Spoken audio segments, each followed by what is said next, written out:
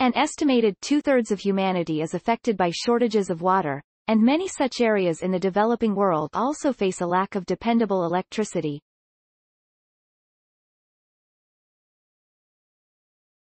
Now, a team of researchers at MIT and in China has come up with a solution to the problem of salt accumulation, and in the process developed a desalination system that is both more efficient and less expensive than previous solar desalination methods. The process could also be used to treat contaminated wastewater or to generate steam for sterilizing medical instruments, all without requiring any power source other than sunlight itself. The findings are described today in the journal Nature Communications, in a paper by MIT graduate student Lenin Zhang, postdoc Xiangyu Li, professor of mechanical engineering Evelyn Wang, and 4 others. There have been a lot of demonstrations of really high-performing, salt-rejecting, solar-based evaporation designs of various devices, Wang says.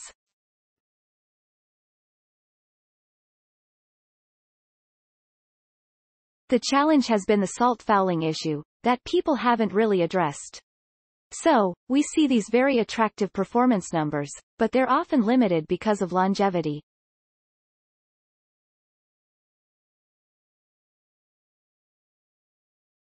Over time, things will foul. Many attempts at solar desalination systems rely on some kind of wick to draw the saline water through the device, but these wicks are vulnerable to salt accumulation and relatively difficult to clean. The team focused on developing a wick-free system instead.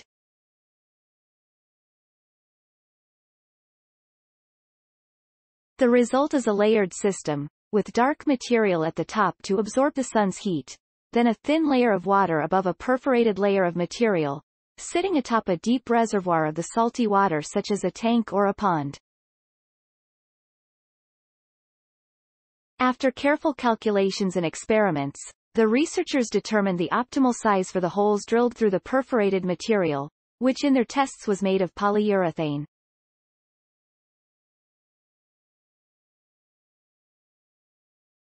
It allows us to achieve high performance and yet also prevent this salt accumulation, says Wang, who is the Ford Professor of Engineering and head of the Department of Mechanical Engineering.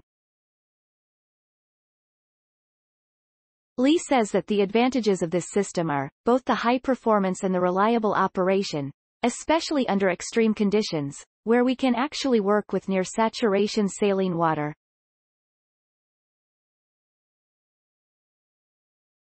And that means it's also very useful for wastewater treatment. He adds that much work on such solar-powered desalination has focused on novel materials.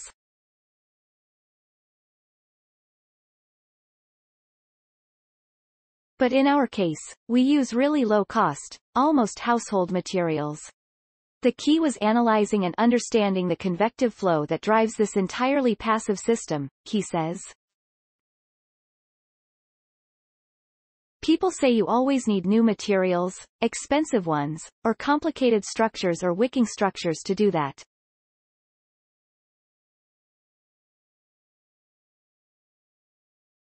Further work is required for assessment of this concept in large settings and in long runs, he adds.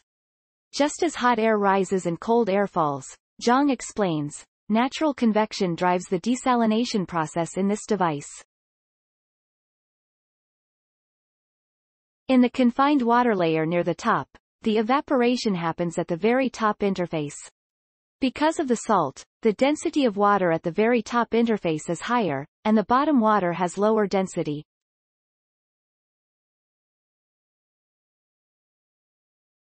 So, this is an original driving force for this natural convection because the higher density at the top drives the salty liquid to go down.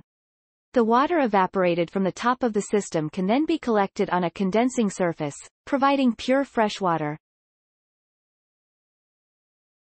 The rejection of salt to the water below could also cause heat to be lost in the process, so preventing that required careful engineering, including making the perforated layer out of highly insulating material to keep the heat concentrated above.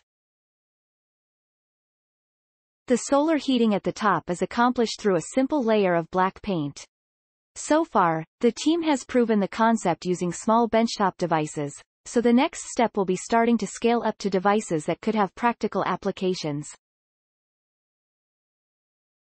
Based on their calculations, a system with just 1 square meter, about a square yard, of collecting area should be sufficient to provide a family's daily needs for drinking water, they say.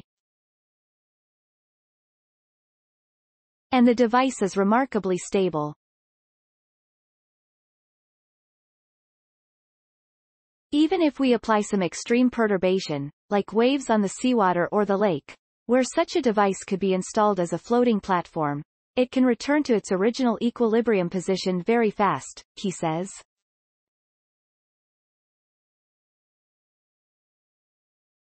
The necessary work to translate this lab-scale proof of concept into workable commercial devices, and to improve the overall water production rate, should be possible within a few years, Zhang says. The first applications are likely to be providing safe water in remote off-grid locations, or for disaster relief after hurricanes, earthquakes, or other disruptions of normal water supplies. I think a real opportunity is the developing world, Wang says. The work was supported by the Singapore-MIT Alliance for Research and Technology, the U.S.-Egypt Science and Technology Joint Fund, and used facilities supported by the National Science Foundation. Nature Communications, 2022. 13.1. doi. 10. 1038 per second 41467, 022, 28457, 8 Massachusetts Institute of Technology. Solar-powered system offers a route to inexpensive desalination. Passive solar evaporation system could be used to clean wastewater, provide potable water, or sterilize medical tools in off-grid areas. Science Daily. Please support my channel to grow by pressing subscribe button and the bell icon. We will notify you technological news. Thank you.